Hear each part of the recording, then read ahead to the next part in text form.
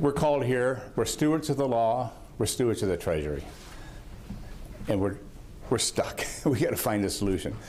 So this resolution is simply that. It's a solution-oriented methodology for us to work in a bicameral way to find a better way forward.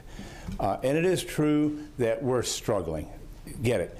We're not fearful of the people. We're just struggling to find a solution. You know, I'm not a great student of history, but I've studied history a little bit, and I can tell you we are not the only time in history that a struggle has happened in a chamber like this, all the way down to split votes or a one-vote tie. This gives us a chance to lay out some facts. We've been talking a lot about what those facts may be. It would give a chance for the people of Alaska to look in on that discussion.